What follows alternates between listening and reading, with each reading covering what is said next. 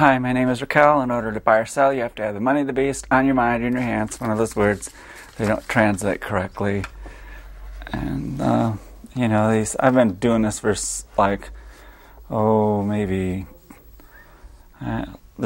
eliminating money idea for such a long time, I can't even remember. And I gathered all these quotes. I was like 24 years old, so it's been a long time ago since I've done this. And I have put these quotations together to show you that the whole problem in the world is caused by money. And a lot of famous people have discovered that. And coincidentally, the mark of the beast is money. And they don't translate the word charagma correctly. You can see in this unabridged Greek-English lexicon that it means the impress on a coin or stamp money coin. And I got the Wikipedia article on the number of the beast to correctly explain what this is, but still a lot of people think it's an RFD chip or something else. But, the whole reason why this world is so screwed up is because of money. And, this gasoline engines and polluting the world and causing global warming, it could actually cause us to become extinct. But the money is the whole cause of the problems, because, we could have had trolleys. It would have been more economical than to build all these cars. And what do we need all these jobs for? People commute, they could have, they moved out to the suburbs, but if money was not the incentive, we could have had these, what Doctrinist Utopia talks about, these arcologies, which would be like self-sustaining communities that would have their own industries. And you think a lot of the manufactured things in this world are totally unnecessary, and there's very few people that are actually producing clothes and fabric. We could make our own clothes. And so there's only like 1 million farmers, and a lot of the farms are growing corn to feed the pigs and cows. And the pigs and cows create methane, which is much more potent greenhouse gas than the CO2. And so they're starting to mention this. They had the International Climate Change Report come out, and then the United States has its own climate change report, and this came out Wednesday. They have it's kind of a deceitful picture, but it was on the front page, and they show Hibbing, Minnesota has an increase of 3 degrees, and this red area is basically greater than 2 degrees warmer. So the only places that are actually cooler are down in that area. But it's deceitful because they don't show Alaska.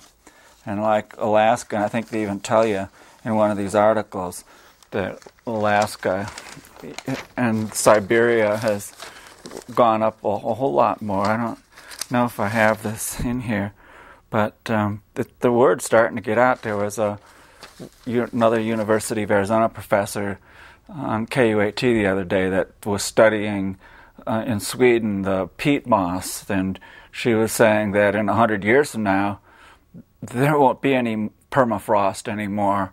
And if that's the case, I think she realizes that if there's no permafrost, then there's not going to be any, the atmosphere is going to be like such high with greenhouse gases, because the permafrost is being creating methane from these organisms they have up there, and that's what she was studying. And they produce methane when they make this peat decay, and so then the temperatures. Well, they're even saying here that by the end of the 21st century, that there's going to be the temperature's 10 degrees Fahrenheit warmer than it is. Here it is, yeah. It's in this article. Let's say summers are going to be longer and hotter, and rains are going to come down harder. And these are like dire warnings. That's what it says in this.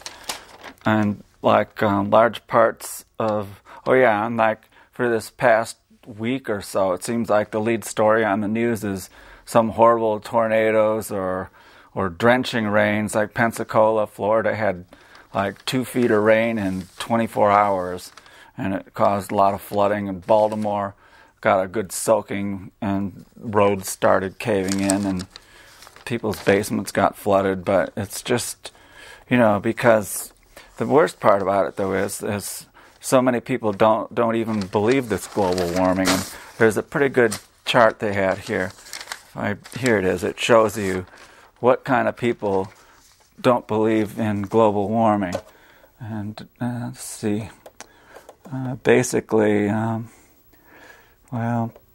can see here that overall 44% believe that it's man-made global warming. And these people, they think it's natural, but then you can see the difference between Republicans. Only 24% of Republicans think global warming is human activity. And then down here, the Democrats. But in the Tea Party, look at that. 70% of these people in the Tea Party don't believe that, they think global warming's a hoax. And there's even, some states in America where the people running for governor or Senate or something, they don't believe that humans are causing this global warming. But you can, these charts that they publish, you can just look at them, and I wanted to ask Dr. McPherson. He was editing a book. He used to teach at the University of Arizona, and he was editing a book on climate change, and he suddenly realized that we're going to become extinct. So I'm wondering if maybe he was looking at a graph like this. Let's see if I can zoom out here. Whoops, that's in. I need to get a smaller one. Well, there you go. That gets in there pretty good. And you can see how this gray line is the temperature, and then this is the CO2 levels. Down here is an ice age, and then these are our warming periods. And it doesn't stay warm that long, but it does kind of fluctuate and go down. And I'm thinking that unfortunately they don't show, how many degrees temperature that is, up or down.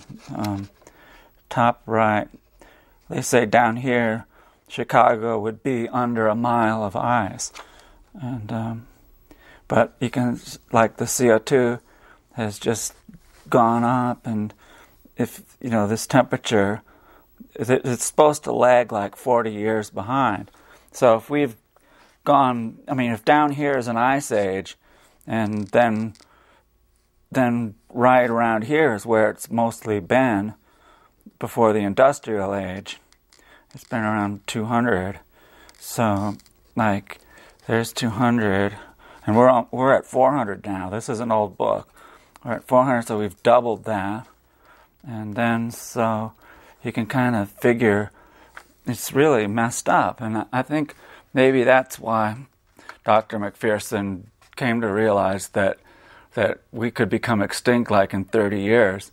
And they don't really want to cause panic or anything, but they are preparing for this. I saw that the Pentagon has a special program to prevent riots during climate catastrophe. Like in another one of these articles, they're saying Florida is really, that's really a bad place to be because, they're so close to sea level there. And where did I put that article? But, then they said trillions of dollars. That's kind of what I wanted to show you. Oh, I can't believe I don't... Oh, is this it? It's probably in the same article. Yes, it is. It was in that same article about the that chart in there. But Florida, this was in was it Thursdays? But as they say, sea levels have risen 8 inches since 1870, and they're expecting up to 2 feet by 2060. And then they're talking about trillions of dollars. They're going to have to move their they said they're going to move their sewers, and it's just the infrastructure.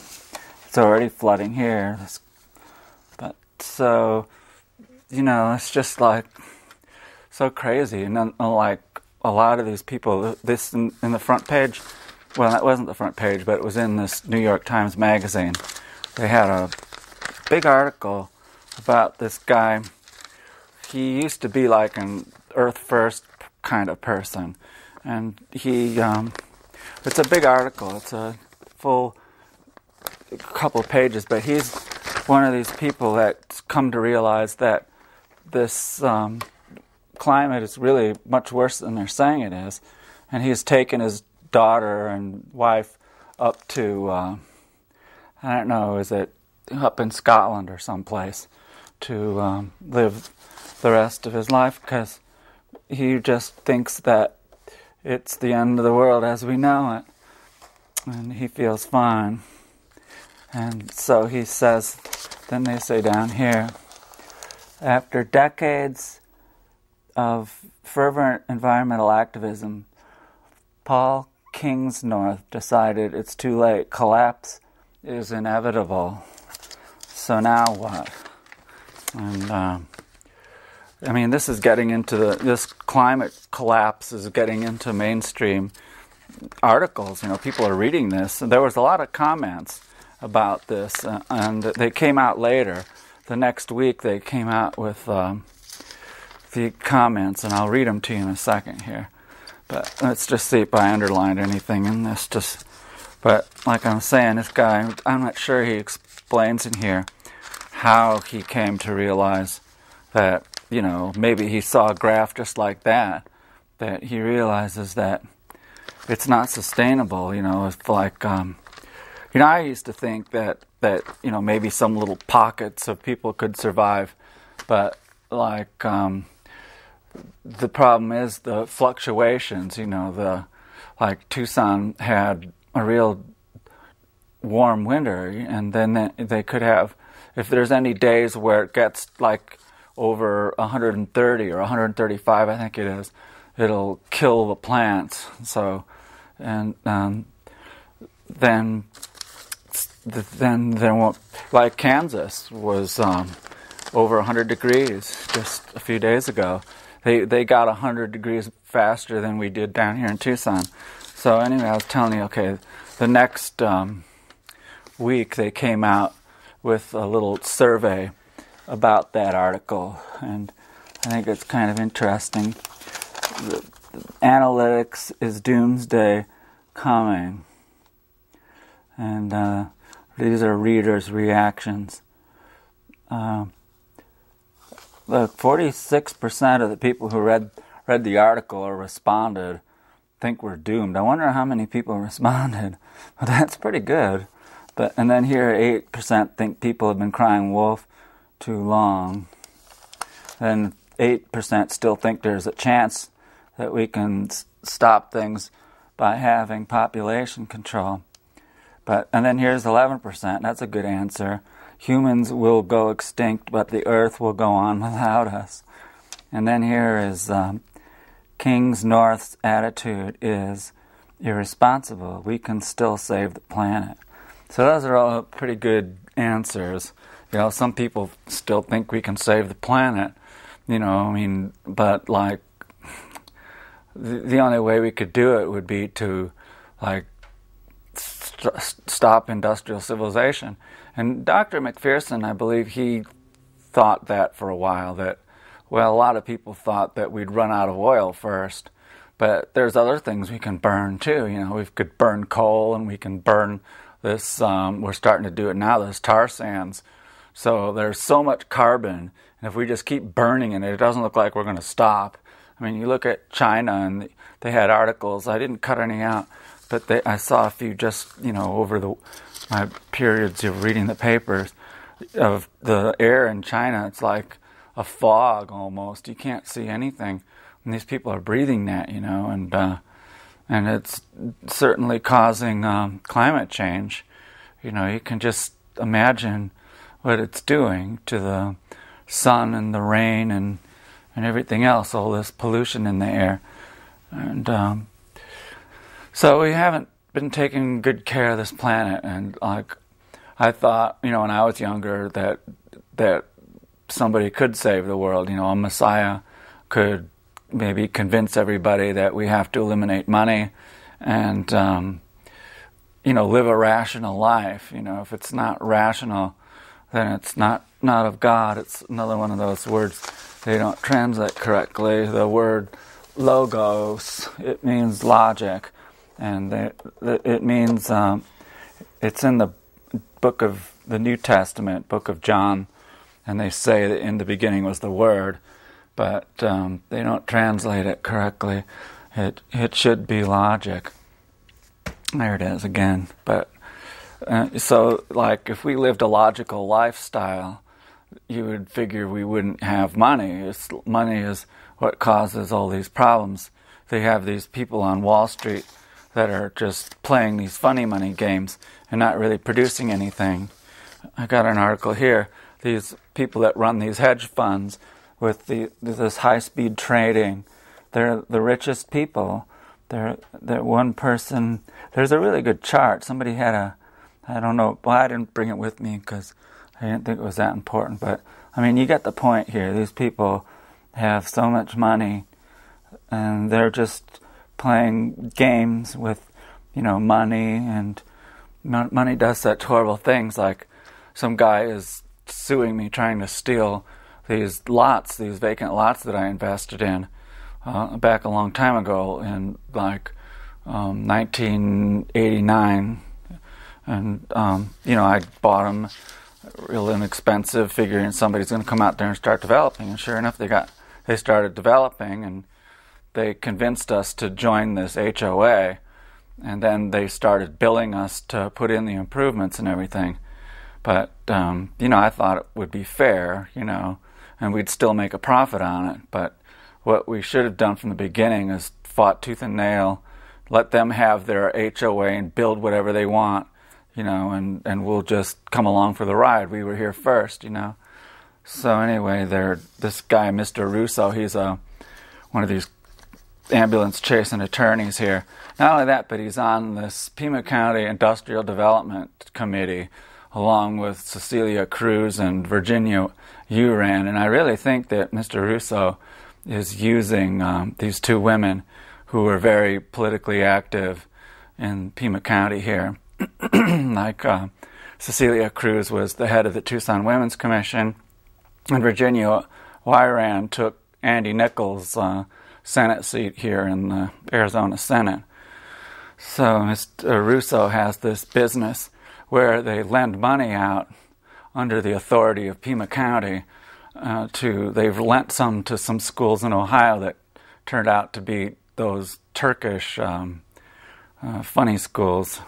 So, and then he gets a percentage of it. His law firm, one of his attorneys that works there is like full-time involved in this, trying to get people to buy these bonds so that Mr. Russo can get rich. And for a while, Cecilia Cruz and Virginia Uran was on these HOA boards. He appointed them to them for some reason or other, maybe to look good, because whatever they wanted, if they ever had to go before the Board of Supervisors, they would do whatever Cecilia Cruz and Virginia Uran asked. But I don't think, if they knew what Russo was doing to me, I doubt they would want to associate with him, because what Cecilia Cruz also does is she runs this SALT. It's Southern Arizona Land Trust, and they help build houses for people. But I don't know how that works. It's kind of sketchy, and Mr. Russo's involved in that too. So and not only that, but he's hired some of the people that were on that were the prior majority lot owners out there at this HOA, and they ended up causing the National Bank of Arizona to lose $35 million. And, you wonder where all this money went. They got this loan from National Bank of Arizona to develop these lots out there near Suarita and Houghton Road near that golf course, the Santa Rita golf course. And they just burned through all this money and never got anything off the ground hardly.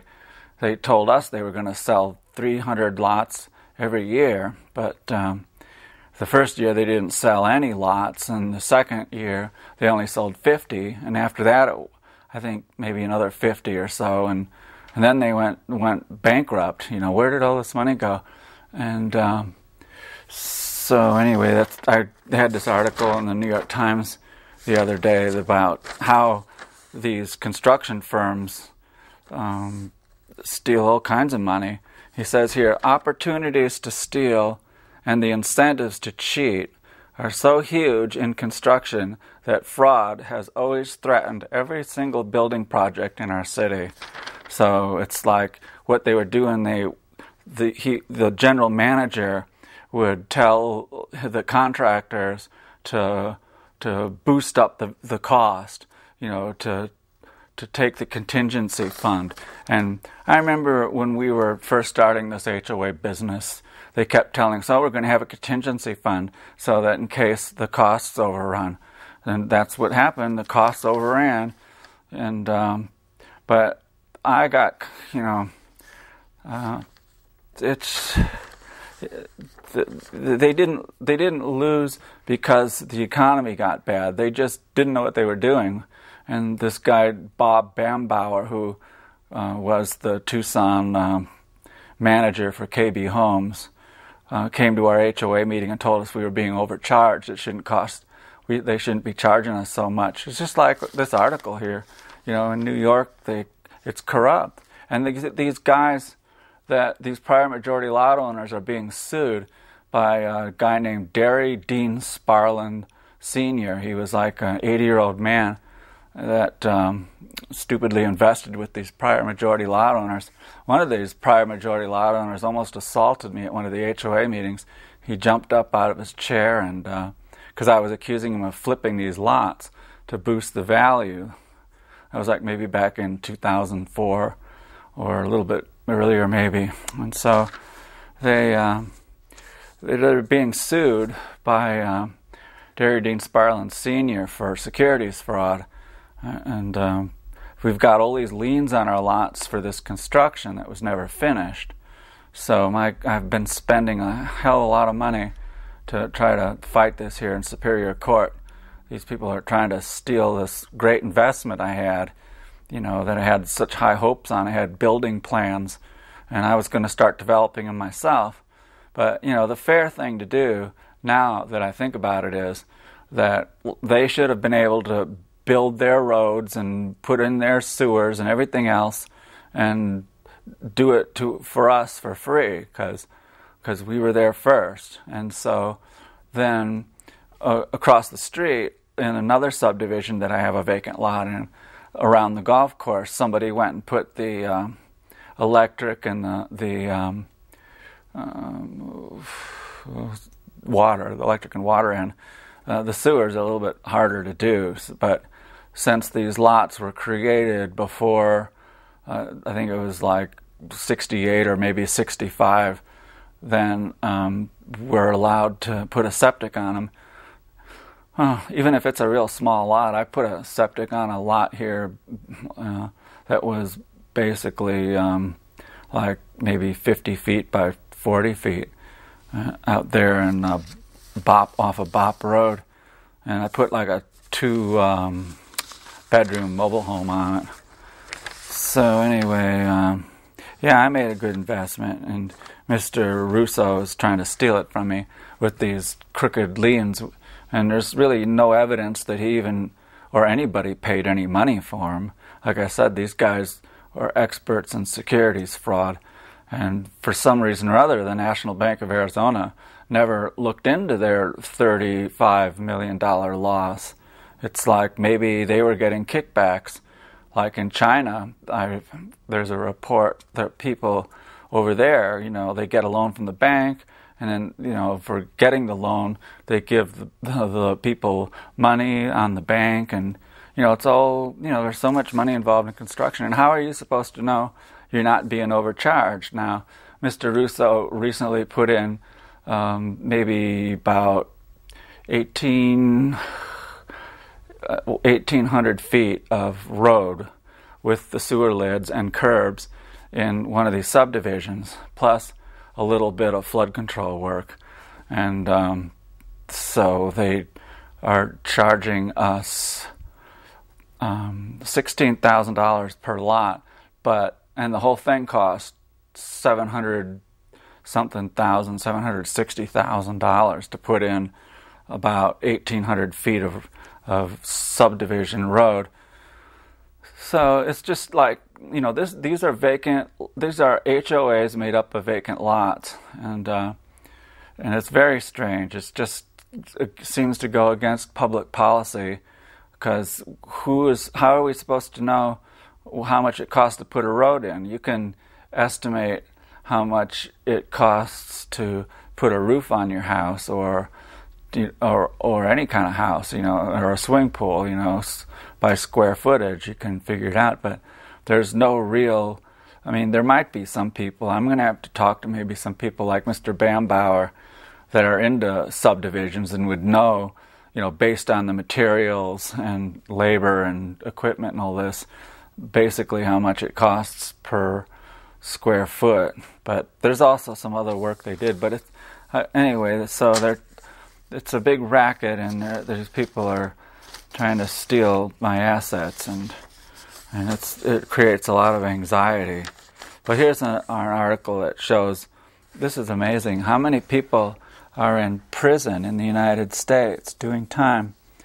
And let's see here, doing time. And it's just incredible. It's, there's 710,000 people. Number of prisoners. Oh no, this is per 100,000 people. That's what it is. So for every 100,000 people, there's 710 in the United States in jail. But we're way ahead of all these other countries. And it kind of makes you wonder why. It's like, why are people in the United States so crazy?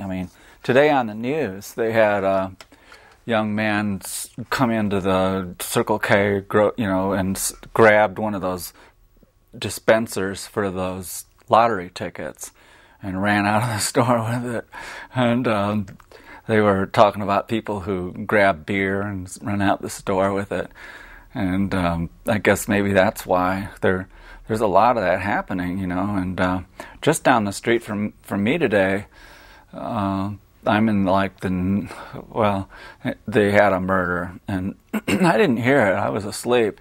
I went to bed early, and fortunately I slept really well, but my roommate said that she heard this noise, helicopters going around, and so this morning I go down there, and a friend of mine called me and said, "Hey, what happened, near your house?" And I said, "I didn't hear anything." He says, "Yeah, there's somebody murdered down there." So I figured out, looked on the internet, and it was down the street. So I went down there, and they, they're saying now that they were having some kind of party in this house, and it happened like maybe 10:30 at night, and this black man, I don't know if he's a basketball player or not, he didn't really look like one, and then these two other men, they were Mexicans by their names, were shot. The black man shot these two Mexicans, and I think it was over drugs. So anyway, that's what happens around here, and that's why we've got so many people in prison here, is because people are just so violent and crazy. It's like and there's so many crazy drugs, and like these bath salts, they really make people crazy. Well, here's another thing, that's another reason why we have so many people in prison. Here's a chart that shows how it went up. You see, like back in the 1960s, and that was, let's see, 60, 70, 80, 90, 100. Yeah, so that's 10 years. So it went down in the 70s. There was very few people in prison. And then, after the 70s, that's when all the heroin started coming in. After the hippies with the LSD and smoking weed and peace and love, they flooded the ghettos. And after they killed Martin Luther King and Bobby Kennedy, you see, they started flooding the heroin into the ghettos to pacify people. And so now we've got so many people. Yeah, that's probably what it is. It's this war on drugs.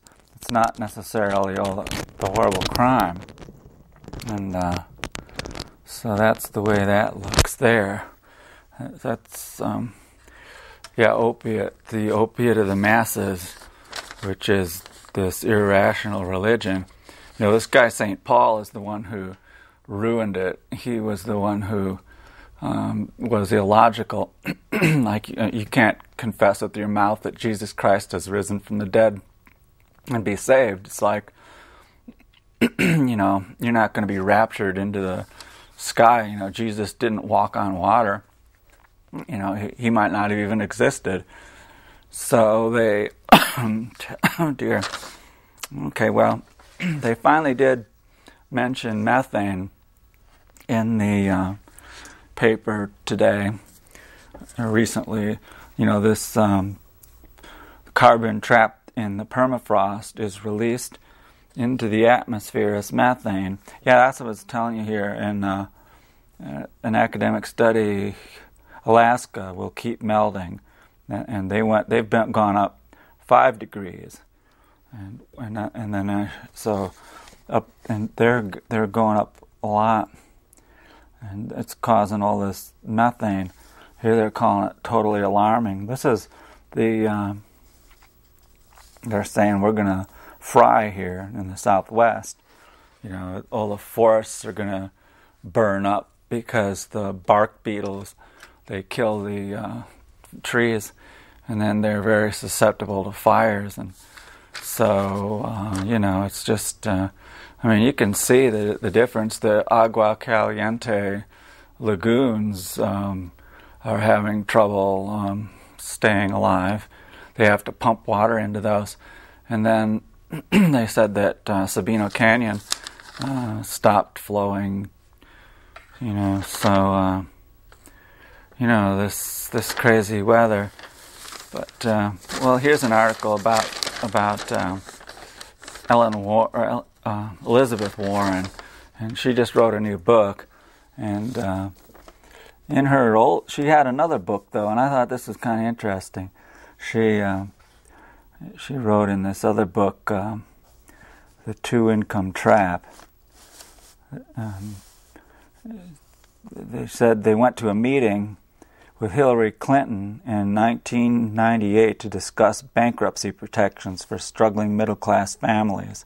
Before Warren began her pitch, the First Lady snapped her head sharply to the side and called to no one in particular, "Where's lunch? I'm hungry." The authors go on to criticize Clinton's coziness to Wall Street as a New York senator. So, you know, I'd rather have Elizabeth Warren for president than Hillary Clinton.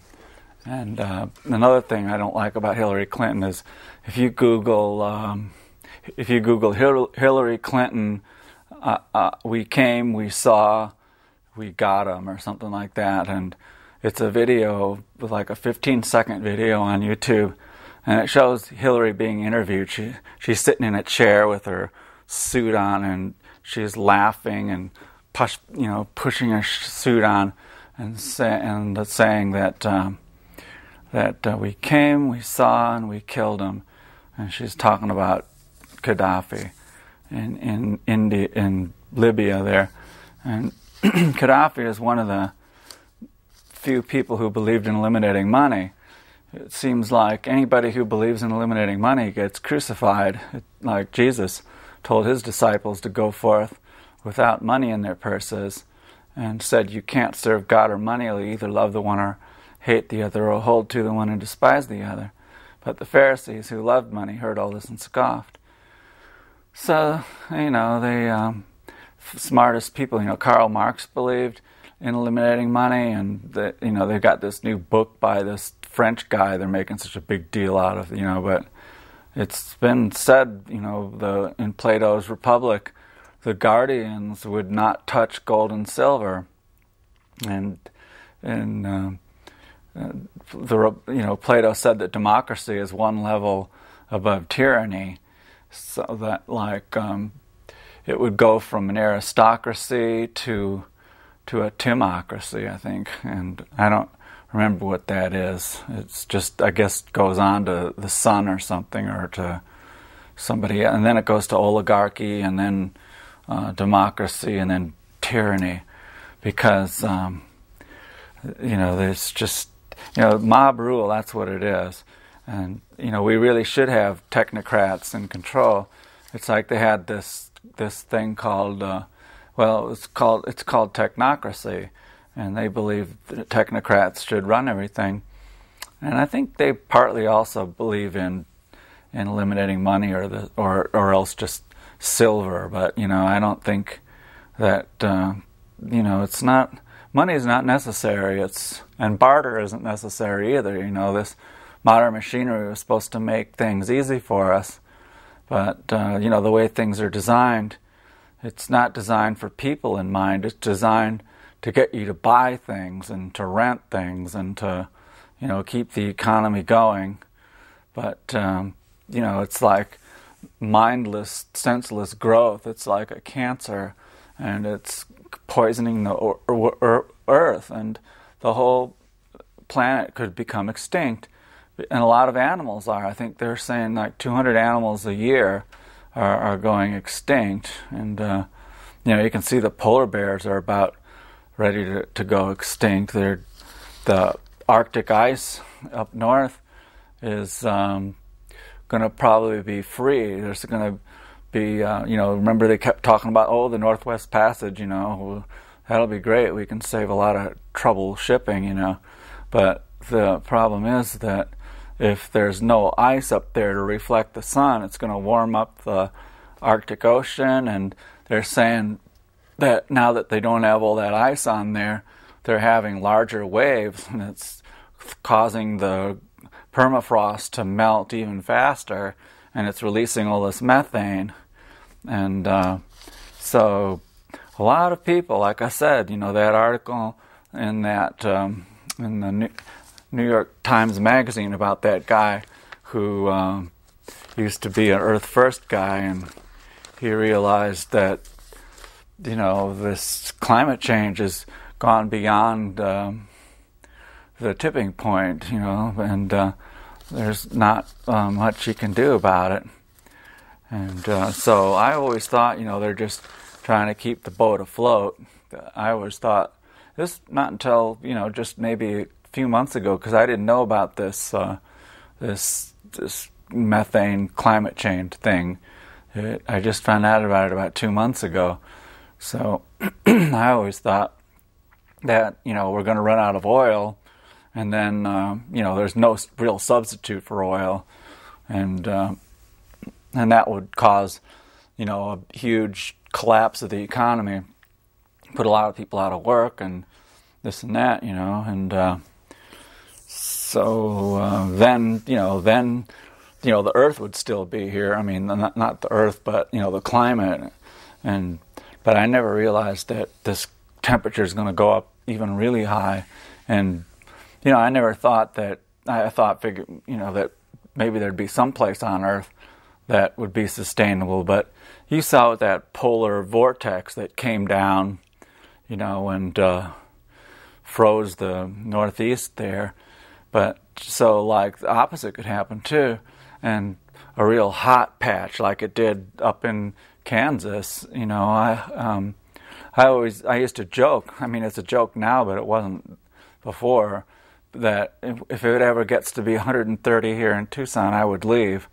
And I didn't realize that if it gets to be 130, or is it 135, then people can't survive that. It's just like, you can't survive that. And if there's a lot of humidity and it's that hot, then you're even going to go a lot faster. So there were a lot of people that died, recently in Chicago. They had a heat spell there.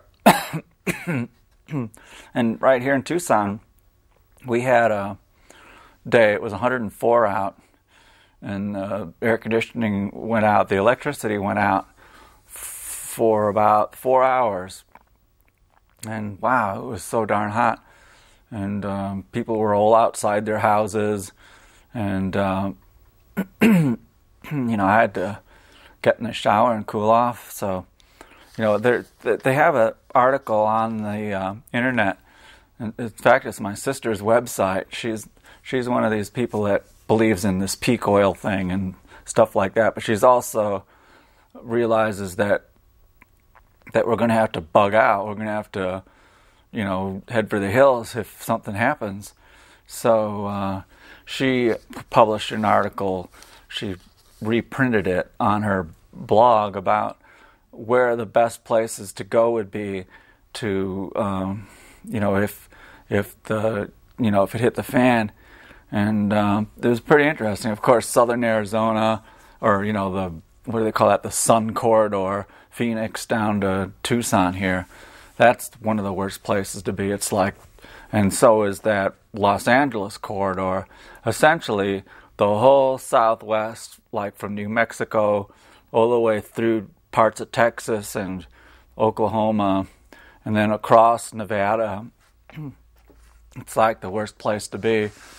And I remember I used to drive back to Chicago, and I used to keep looking and looking, where's the water? If I ever had to flee Tucson on a bicycle or something, would I ever make it to the Midwest, where they have a lot of corn and soybeans that you could live off of?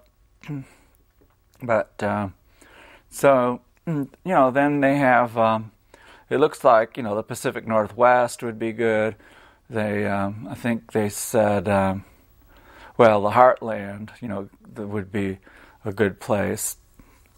But anyway, let's see here. They had an article here about these priests, the Vatican. This is kind of, I always kind of find it hard to believe, but man, look at this. He's saying that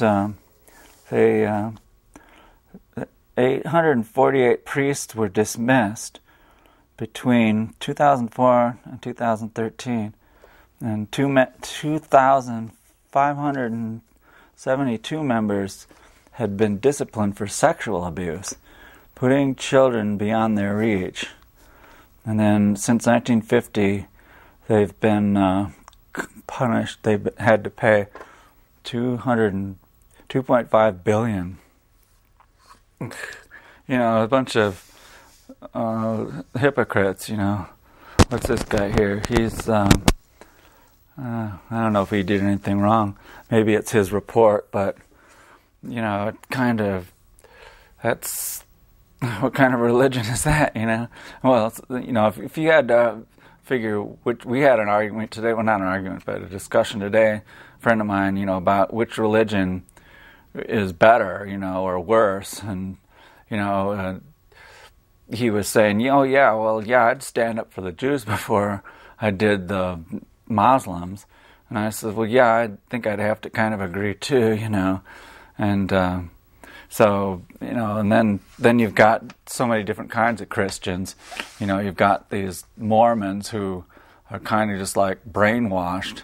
And then you've got these people in North Korea who aren't much different. I'd always liked to go to North Korea. They had just an article recently. This guy came in. This happens every once in a while. A tourist wants to defect to North Korea, and I kind of think of it as like a large commune there. And I think I would be able to make these people enthusiastic, about being sustainable, and but they have same with Cuba. It's like Cuba's I forget. A lot of people were talking about would that be a good place to go if things got really bad, and because they don't have much export. They're not allowed to export to the United States or import anything. So they've pretty much they put those cars together. They don't have any new cars. They just keep using those same old ones. They're pretty innovative down there. So anyway, like in Russia and some of these other European countries, most of the food is grown locally, and they don't ship lettuce all the way on a hot shot train to New York, that's full of refrigerator cars. And so, like, it's like this earth is out of balance, and it's it's just the whole problem would be the way we're living, and it's just so not sociable to have our own little houses. It'd be nice if we could go hang out down at the local community room or something where they have a swimming pool or something. And this stupid gang graffiti, just saw some new gang graffiti in our neighborhood.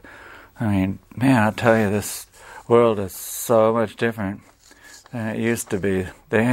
Here's another article I thought was really amazing about how much diabetes is on the rise. And these are how many people would have it. I think, how many total? Quite a lot, but you can see here they have that many cases in India and China, and the United States.